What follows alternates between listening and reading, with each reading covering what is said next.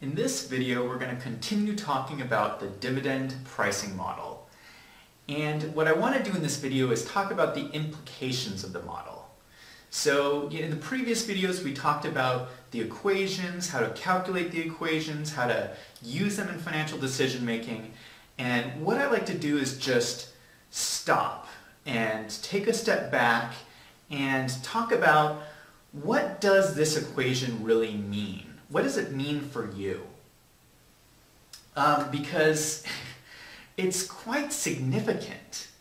I don't know how you can look at this mathematical formula and not jump out of your chair in excitement, because the statement this formula is making is so powerful and it's so bold that, you know, it's really quite exciting. So let's talk about it.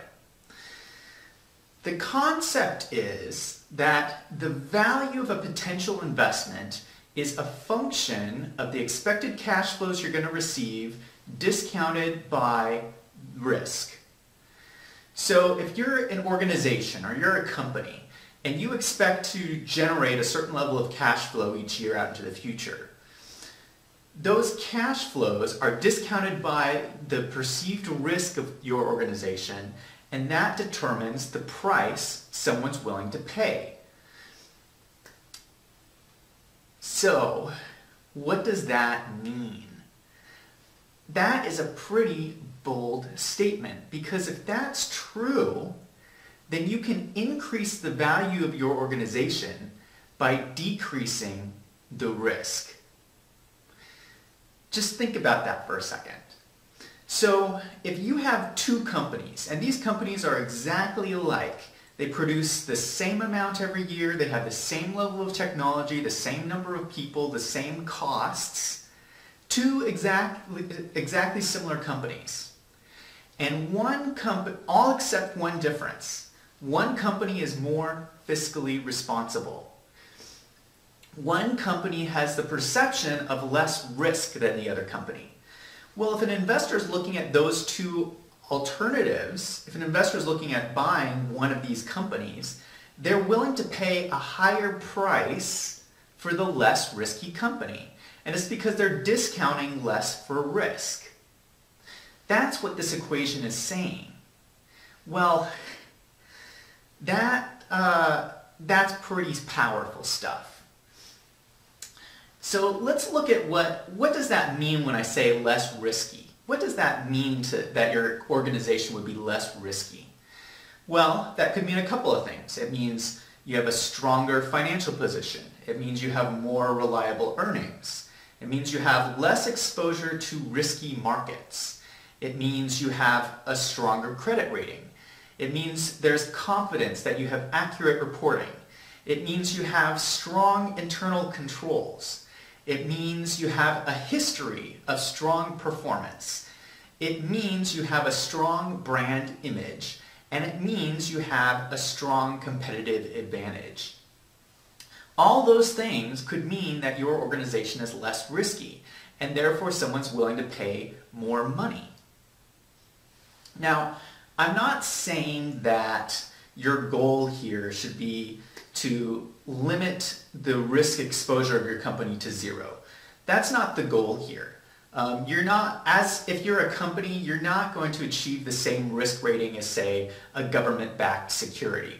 That's going to be much less risky than a company. But that's not the point. The point is that I don't care what organization you are. If you're an organization, there is opportunities to improve your level of fiscal responsibility. There's always some way you can ratchet up the level of your financial awareness and have stronger financials and stronger financial processes. And when you do that, it increases the value of your organization. And it can be pretty significant, because according to this formula, a 1% decrease in risk is a 1% less that your cash flows are going to be discounted. So let's look at this in the example of a city. So a municipality issues muni bonds. And these muni bonds, the city will issue a bond, it will get the money from investors, and it will pay off those bonds over a long period of time. And it will use this money to make investments for the city. The city will build roads, they'll build bridges, they'll build schools, all really great stuff for the city. But they have to pay this money back.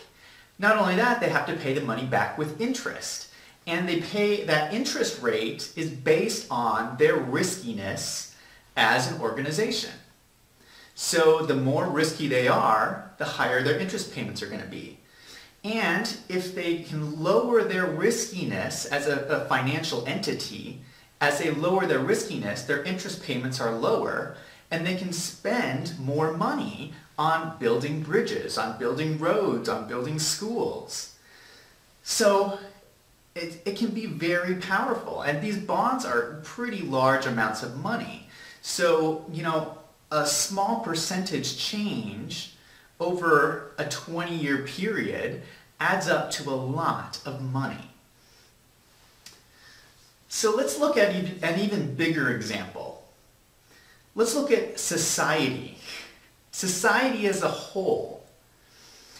So just taking the United States, the GDP of the United States at the time I'm shooting this is around $16.8 trillion. That's the gross domestic product that gets produced every year. If we take 1% of that, we're talking about $167 billion.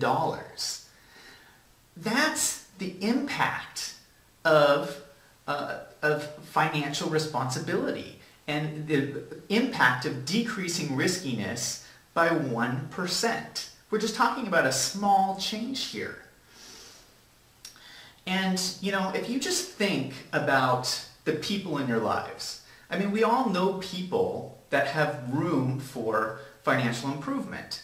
There's people who can't balance their budgets, there's people with credit card problems, there's people who have trouble living within their means, and that's just on the low end. We all have room to improve our financial positions. So if we all, just as a society, if we all just increased our financial awareness just a little bit, the impact would be huge. We don't have to change anything else about our lives, but if we improve the financial decisions we make, the value of everything in society goes up. Because here's what happens. Investors are using this formula all over the world to make investment decisions.